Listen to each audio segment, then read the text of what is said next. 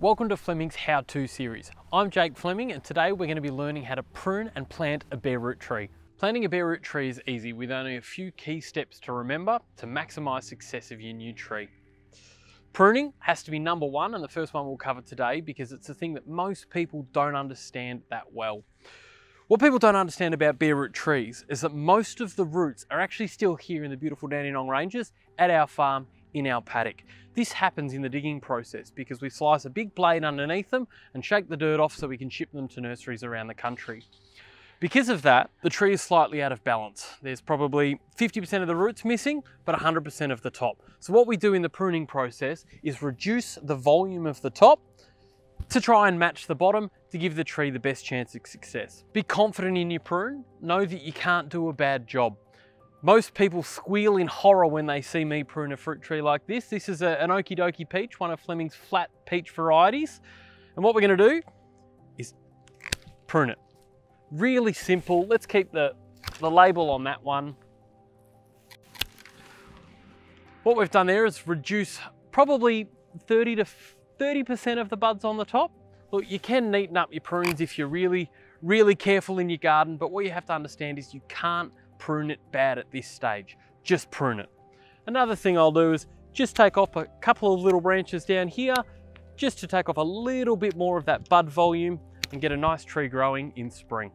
The next most important thing in planting a bare root tree is the hole size and soil depth. It's really important that we maintain the same soil depth the tree had while growing in the nursery so that you don't accidentally expose the trunk to the soil or the roots to the hot air in springtime. Both of those can lead to failure in your bare root tree, and there's a really easy way to find where soil level is. A little scratch test that, trust me, doesn't harm the trees at all. I've been doing it for years.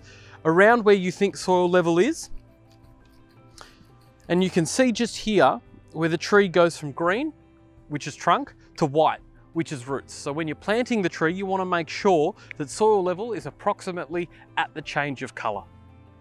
After you finish pruning the top of the tree, now it's time to start talking about the hole. One thing to remember is you don't want to prune the roots because enough of the roots have already been left in monbulk and you don't want to further stress the tree anymore.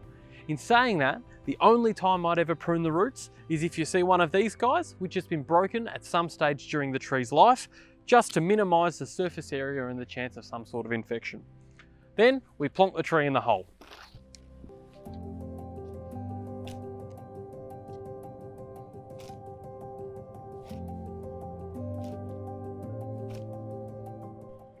And once you've finished covering the roots in soil, stomp gently around the side or the base of the tree, just to secure the tree in the ground so it doesn't move around too much post-planting.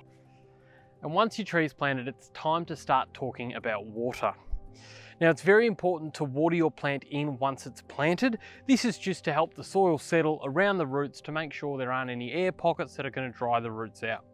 Little known fact though about trees is that overwatering kills just as many trees as underwatering. One thing we've got to understand with things like this, the peaches, the cherries, the plums, the aces, is that they're not water plants. They don't want to be sitting in a bog all their lives. So what we do, or what I do, is just dig a little bit around the soil, around the base of the tree before you do give it its next water. If it's still wet, don't water it. Come back tomorrow and have another go. But we've just planted this guy, so I'm going to give him a little bit of water. Not as much as I probably would in the middle of summer, but that's because the ground's very wet. If you'd seen me digging, you'd know just how wet. Now pour it in slowly, just into the dam. You want to just fill the dam up so the water doesn't wash away the dam.